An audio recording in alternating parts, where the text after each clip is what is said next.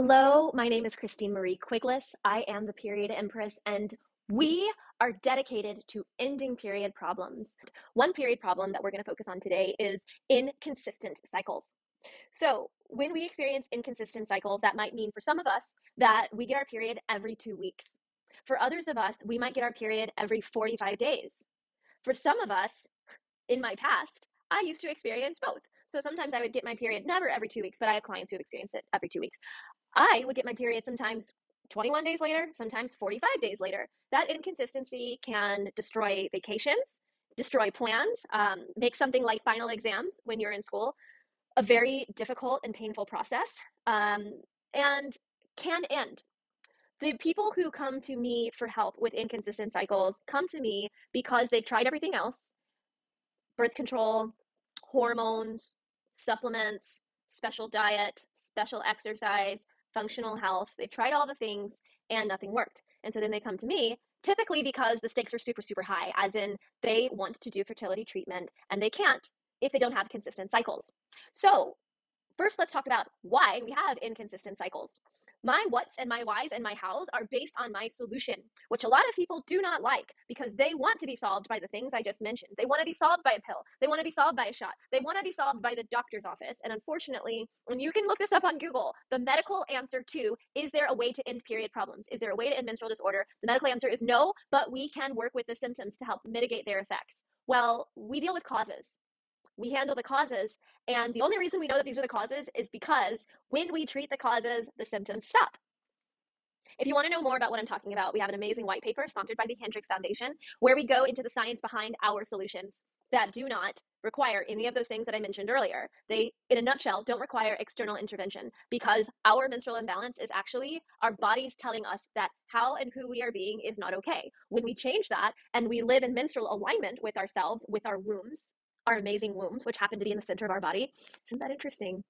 If we follow what the womb, what this organ in the center of our body is asking us to do, if we give it what it needs based on what it needs in the four menstrual phases, they are distinct needs in all forms of how we live, emotionally, intuitively, physically, mentally. If we make those changes and live in alignment with those things and accommodate those things, the menstrual imbalance ends. Irregular cycles end. So the cause of irregular menstrual cycles, it all comes back to the same thing. So the cause for the irregular menstrual cycles is also the cause for endometriosis, is also the cause for fibroids, is also the cause for dysmenorrhea, any form of menstrual pain, is also the cause for extreme cramps, is also the cause for PMDD, is also the cause for PCOS. Those things that I just listed are what members have come to the collective to fix. And even though they all come with different problems, they all receive the same solution because it all comes back to treating the causes. And the cause is how we are being in the world. So in the case of irregular cycles, what happens is that, and this is covered more thoroughly in the white paper, in a nutshell, in our brain, we have this thing called an ovarian relay. It's in the brain. And for whatever reason, our awarenesses, our opportunities to show up in the world. So I've got a great idea. I have a great idea. We're in the middle of a business meeting and we want to share it. What if somebody judges me? What if I embarrass myself? What if I make a mistake? I'm not empowered to suggest this. You know what? I'm not going to say anything. I'm just going to keep it to myself and wait for a better time. I need to research it. I'm second guessing myself. This is a really bad idea. I am not good enough for this. I shouldn't have ever had this idea. Okay? I just took you on a quick journey. It's called the shame cycle, and I just took you on a quick journey of it. Well, what happens is that is an example of an intuitive quashing. Okay, we just quashed an intuitive idea because we could not externally validate a brilliant idea that we had. The idea just bloomed. Then we push it down. That pushing down that happens in a second. And what happens is it is dropped into the ovarian relay. And then that quashing that just happened, that shame that I should never have had this idea. How dare I have this idea? I don't even know where it came from. Oh my God. It moves down this highway called the HPA axis, and it moves down the highway, straight shot, and deposits, boom, in our uterus. And it goes from an idea and a feeling, an intuitive quashing, and it becomes a thing. It becomes a substance. And we know that it becomes a substance because that substance is visually available. There are ways to see how it grows and grows and grows the more we feed these quashing moments, the more we have these moments of emotionally shaming ourselves, mentally shaming ourselves, physically shaming ourselves. God, I hate my period. Ugh, it totally slows down my life. Why do I have no energy when I'm menstruating? All of those things that we say, they get deposited to this relay, boop, boop, boop, boop, boop, and they get thrown in the bank. And what happens is that the body says, well, we'll get rid of it. We will offload all of this energy that has gone from intangible to tangible energy to mass in our body. We're going to offload it with the lining of our uterus. We're going to offload this energy that's become tangible, and it tries to. But what happens if even before your first menstrual cycle, you've been doing this for years? Well, then your first menstrual cycle is going to be really, really painful because the body's trying to push out a lot of matter, not a lot of strength, because our body's not made. It's not made to have muscular abs. We're not made to have muscular abs as people born with a uterus. So fine tuning those muscles and building the muscles so they can push things out is not something that we intuitively, innately do. Most of us have very strong legs because we walk. Walking is an expected thing that we're going to do. Pushing out mass amounts of matter during our menstrual phase, not a common thing that we're going to do, not an expectation of our body. And so what our body says is it goes, okay, I need to push this out. I keep getting more of this matter. I need to deposit it in other places. And so what I'll do, and this is where the irregular periods come in, what I'm going to do is I'm going to have more periods. If I have more periods, then I can push more out at each time that I have the period. And that's how you have shorter periods. And then it's like, oh man, this is really taxing my body. I need to recover. I can't go through this mass exodus every 21 days. Okay, so now you know what I'm going to do? I'm going to have periods farther apart. Or better yet, and this is what some clients come with, I'm just going to have a long menstrual cycle.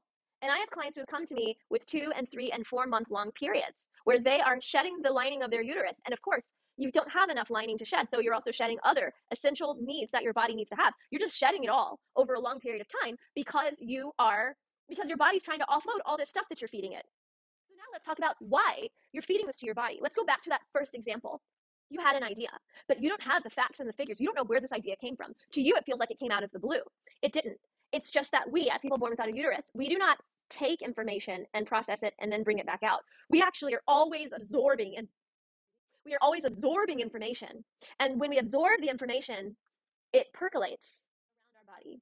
Then it roots. And as it's percolating and bouncing off of these different knowings that exist in us, uniquely in us, because of our culture, because of our generation, because of our family life growing up, because of what we're interested in already, because of the knowledge that we've already gathered as people on this planet for however many years we've been here. As it percolates through all parts of ourselves, our intuitive body, our physical body, our emotional body coming from the left, our mental body coming from the right, as it's percolating, just like a rubber ball. If you've ever had a rubber ball and you bounced it, if you bounce it on different materials, when it bounces off that material, it's going to have a trace of the material that it bounced off of. Does that make sense? And so as it bounces off of these different parts of ourselves, it gathers these traces of, and eventually it gets heavy enough that it stops bouncing and it roots. And then it roots through these chakras, through the root chakra, through the sacral chakra, through the solar plexus, through the heart chakra, through the throat chakra, to the third eye, the mind chakra. Blooms and it shows up to us as a revelation, as an inner knowing. We don't know why we know what we know, but it is so good. One of our innate superpowers as people born with a uterus. We absorb. The information percolates, roots, and blooms as an inner knowing. And then the last part of the process is that we must share it. You didn't share it because you didn't get the information. You don't have that information that you think that you need to have to be able to validate your right to speak up. Our friends who are born without a uterus, they don't have that stop on themselves because they grew up in a world where the way that they take in information and the way that they share it is acceptable. The power chakra for people born without a uterus is the third eye. Eyes, ears, very dependent on the outside world. So they can tell you why, where, and what about how they have specific information. Our information is coming in a much broader way. And because of that, it is very rich, it is very powerful, and it is very prescient when it blooms and shows up and comes out through your mouth, through your third eye, through your mental knowing. But because of who and how we are, we don't trust it because we live in a world curated by people born without a uterus. And I'm not condemning them. I'm just saying they were out of the cave first. I mean, again, look at the paper. So they don't second guess themselves. We do. And that second guess becomes the shame, becomes the quashing that I spoke about earlier. And that is why we're more likely to collect all of this stuff down to our uterus. Our friends, they have an HPA axis as well. They have, instead of the ovarian relay, they have the prostate relay. I'm sure it's called something more scientific, but they have the same thing, but a lot less is getting deposited because they live in the world that they curated and created. and we are adapting, but we don't actually have to adapt. When we start to curate the world through how we're being in the world, when we start to listen to the inner knowing and share it instead of pushing it away and suffocating it, we will end up no longer depositing distress, and we receive the eustress, but eustress doesn't deposit. I wish I could tell you why, but for our knowledge, for what our needs are, and for why you're here, right? Because you're here because you want to end your period pain. And today's symptom that we're talking about is inconsistent periods. When you stop depositing that, the body no longer has to figure out how to offload. And by the way, when you're having short periods, your body doesn't get to have the physiological processes that exist in each menstrual phase. So you don't want to shorten your period because you don't want your menstrual cycle, because you don't want your body to miss out on any physiological processes. Conversely, you don't want your period to come every 45 days because, again, that means that your body is using resources that it doesn't have because the processes are prolonged, or excuse me, protracted. We don't want that either. We want consistent cycles that happen in a consistent time span. When we do this work, when we stop quashing, when we start living in alignment with our needs, what I call menstrual alignment, or what I also call radical cycle syncing, so how we eat, how we do our tasks at work, how we work out. When we start to intuitively listen to the directions that our body gives us, because it will speak up when we stop to listen, and when we learn to listen in the right way. We don't need a list of foods. We don't need special exercises. We don't need special supplements. We don't need hormone therapy. We don't need all this stuff because the body is quite sophisticated and it has a lot of the answers. So that is how you get to consistent periods in a sustainable way. It's not a quick fix. It can take from 2 weeks to 90 days to start seeing the beginning of the change. It all depends on how willing you are to shift. And as they say in the rooms, sometimes quickly, sometimes slowly. What I can tell you is that everything that I just described, 3-week cycles, 45-day cycles, inconsistent cycles, that's part of my history. I suffered.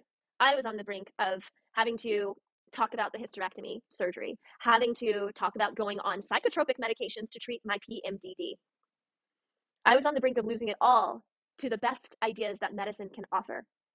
But external intervention often, and we hear this a lot, one surgery leads to 3 surgeries, because when I push this, then I pulled that, and then I did this, and then this, and then this, and we have to constantly reorient and fix the things that we have out of order because we're trying to fix the thing that's out of order. When menstrual order is simply like this: menstrual disorder, menstrual order.